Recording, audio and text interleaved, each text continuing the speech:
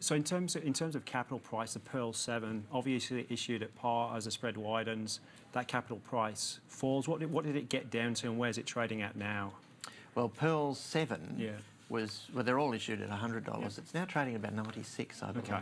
Pearl's 8 issued at $100 at a higher margin, trading at 105.50. So it's 106 even. Yeah. So it's, I think can you remember what Pearl 7 got to? It's in the low 90s. It doesn't get below 90. Yeah. And I remember all the people writing about the language they wrote. It was, a disaster, and it was this, that, and the other. And I was trying to understand if it loses 10% in the same environment where equity markets were being ripped up, it's people looking at the same asset class and applying the same volatility assumptions to it. So it's a disaster because it's 10% in hybrid, but if that was applied to the equity, well, heck, that's just an opportunity. Absolutely, and my view on hybrids. I mean, I think those charts just show that perfectly. They're very correlated to the equity component. So as a fixed income asset class, I wouldn't really have bank hybrids in there. I would say absolutely if you want them in there, they do damp down the volatility in terms of the equity. So carve them out of your equity part of the portfolio and try and get that diversity out of your equity portfolio, which is probably pretty heavily concentrated on financials anyway. If you've got kind of a broad ASX portfolio, and put them in hybrids, but get that diversity in your fixed income portfolio. That's kind of the But the isn't area the same thing? Isn't that the real challenge though? If you think about it, that okay, hybrids are an asset class in their own right. Equities are an asset class in their own right, and you just keep playing around with the level of diversity required. Everything is correlated. So you're about to do a property deal. I'm not saying you are, but let's say you are. That's linked to the banks because they lend to the. It's very hard. It is linked to get away. And I agree if investors can get it in their psyche that a hybrid is a kind of a middle asset class, but Australian investors think hybrids are fixed income. That's the fixed income market that they see on the ASX. That's the one that they know, and we all know that it's much broader than that. And we're going to talk about that. Sure. And so you get the diversity and the uncorrelated benefits from other parts of that fixed income portfolio. Yeah, no, I recognise that. I just think it's part of the challenge is there's just not enough of it. So I agree. Yeah. You guys are doing a good job. It's still, compared to the rest of the world, it's not a massive part of the pie. It's very hard to get that pie bigger. And I think that's the challenge for sort of 2017, 2018, 2019. What do you think the driving themes will be in terms of that origination story in 2017? You mentioned the banks coming back. I recognise that's a thematic that people think about the banks as banks try to become more cautious. But at the same time, you've got the peer-to-peer lending, the financial disruption. When I look at what's happening in the US, that financial disruption isn't really happening in the way they anticipated. The lenders in the peer-to-peer lending seem to be institutional. It's Jefferies, it's those sort of organisations. And the borrowers seem to be not of the same credit quality as the banks. They've let go. It's like ANZ trying to get into Asia. It's much harder than you think. And I think they let the credit go that they really don't need. It's the wrong credit borrower. What do you think drives that direction in 2017 in terms of new issuers? How do we get more issuers into the market? I mean, I think we always talk about this, and it always seems likely that banks are going to pull back in terms of their lending requirements, but you never really see that because you can have the directive coming down, but when it's your relationship with a client, a corporate, and you've got a loan out to them, then that's just revenue coming in. I think banks are getting a bit smarter in terms of adjusting that revenue that they're getting in on a risk-adjusted basis and return on assets or return on risk. Yep. And so we're seeing some of those corporates looking to go to alternative sources of funding, which we can help them with. And NAB's got your business as well, which does that similar area as well. Also, in terms of the corporates as well that come to us, they're looking for longer maturities. So, as you know, banks will typically do 3 years or maybe 5 years, whereas we can do 5 out to 7 years, maybe even 10 years in certain circumstances. So that's another in kind of thought process for corporates that they can get further term on their lending, and also it diversifies their funding source, keeps the banks competitive. So if the bank stops lending, which happened during the GFC to a lot of corporates. Yep. You've got another source of funding, which is critical. I completely agree, because when we did Peak Group, that was one of the drivers. I did the interview with Peak Group, and the CEO said, look, I love the bank, it's all great, but I want to have more than one lender to my organisation.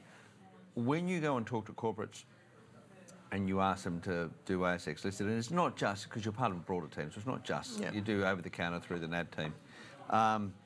What's the tone from those borrowers at the moment? And point to that fact about what Mark's talking about. People like to have different diversity in the people that lend to them because it de-risks their borrowing profile. No question about it. And as we said earlier, I look at corporates for subordinated debt. I tend to do everything in the subordinated space, listed or subordinated, be it financials or corporates. So we do talk to a lot of corporates. They will tend to come to market if there is some constraints on bank lending in the subordinated space, or they might have their lending linked to how much gearing they've got. If they're leveraged a little bit high, they might need to do something that's carved out of the leverage, so you do it subordinated to the bank lending. That's fine. The other aspect, if they're doing M&A and they really want the merger or the acquisition to occur, and they don't necessarily want to dilute their equity, which is a key concern for shareholders, they will look to sub-debt. Now, we're going to take a short break because I want to talk a little bit more about this, because this is the story of Cube, and this is the execution at Cube, and it's worthwhile explaining to the viewers who Cube are, what they did and why they did it, because I've been told it's a wrap. So we'll go to our first ad break, and we'll talk to you soon about more on the fixed income space. Talk to you soon.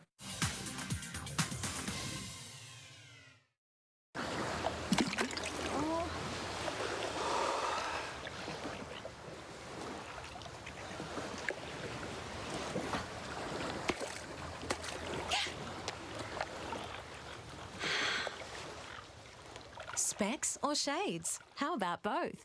Get 2 pairs of designer glasses for $199, including a second pair of prescription sunglasses. And if you're with a major health fund, there's no gap. Should have gone to Specsavers.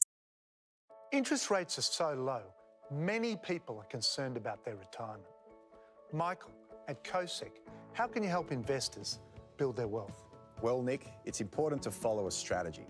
At CoSec, we follow a top-down investment approach to help us identify those businesses that we believe have the brightest prospects.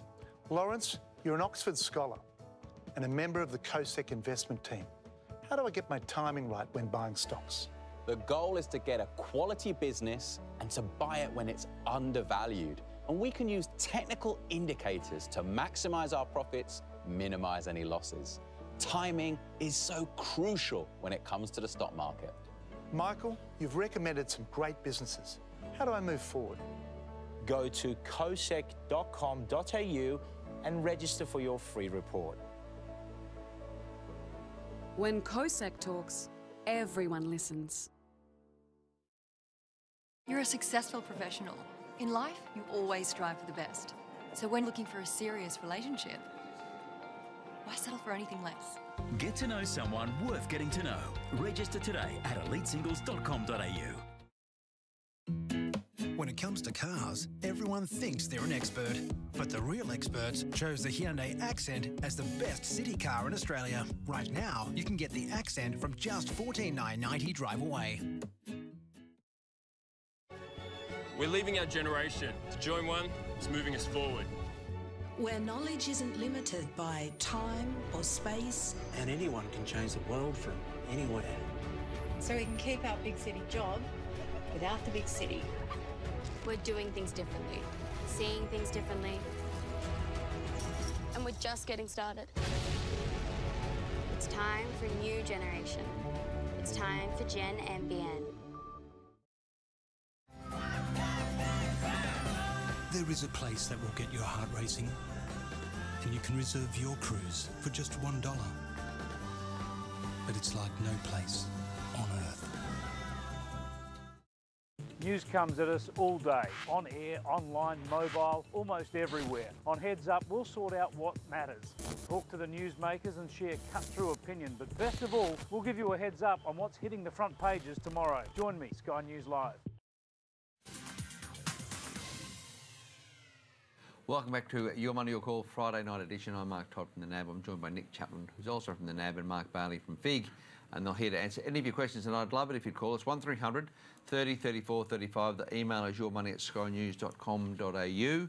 We will take an email in 1 second. I just wanted to get to this story, and let's give it the condensed version. You did Cube. You asked for 300 million, you've got 900 million in bids.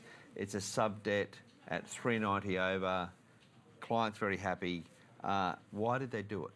They did it really for the reasons we spoke about earlier. There was some key M&A. They were looking at the time purchasing SCA, but really to also develop the Moorebank intermodal terminal.